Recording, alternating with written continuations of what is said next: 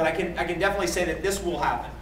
There's going to be an amplification of the heart energy. There's going to be an amplification of getting into feeling and less of thinking.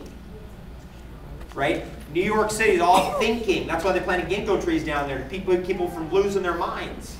Right? Because ginkgo's all about the brain. You get in the brain, biloba, 2 lobes, right? 2 lobes of the brain.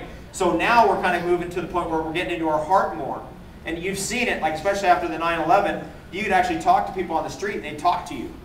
Changed around. I mean, I was one time standing on a street corner and this woman starts talking to me.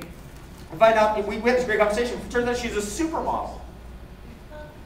And this is after 9/11. I was like, this is like in Soho. I'm like, what?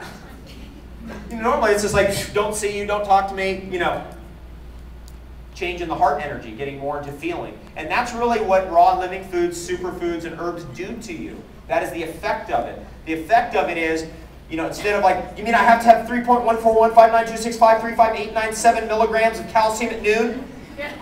What's that? Mine. Here's feeling. I feel like I'm going to have a cacao smoothie tonight. Woohoo! Cacao. And then why the whole cacao revolution now? I mean, 20 years ago, you go to somebody and say, chocolate's good for you. They go, no, it's got this, that, it can't be, it's not a health food. Can you see the flip on how that flipped around? It's all part of this as well. Okay, now, were you having fun yet?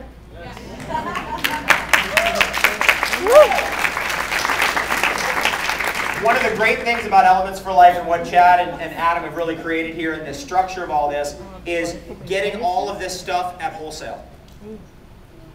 And then you write the whole thing off as a business expense. You with me on this? Business models of the future. No matter what you do with this, you're going to get the stuff anyway. You come to a seminar. I mean, Jim Quick, he's been to my seminars for 10 years. He admitted to me today, he's like, dude, every time I come to your seminars, I buy $400 or $500 worth of stuff. I hope you do that later this week. That'd be great. But I know you're going to do it anyway. You'll be in a health food store. You'll buy goji berries. You'll buy cacao. You're going to do that anyway. But what we want to do is we want to wrap it around into a business opportunity for you where even if you don't ever sell anything, at least you can write the whole thing off on your taxes and get the free education that comes along with it.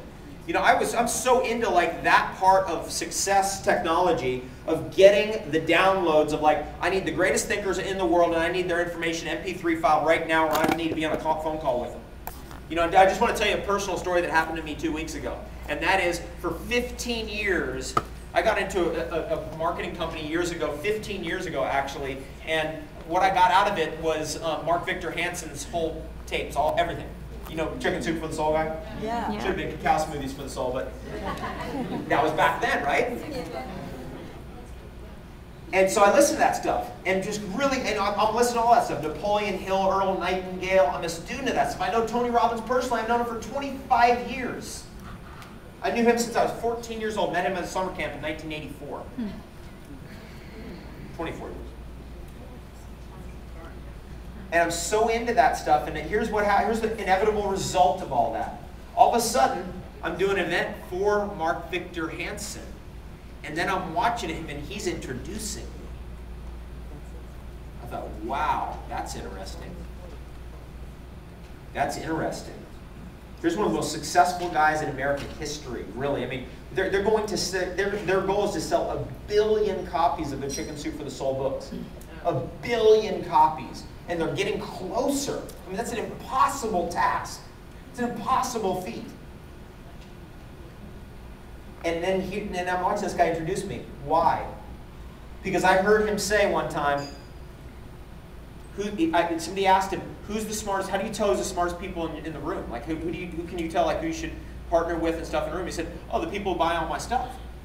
And I said, is that his ego? What?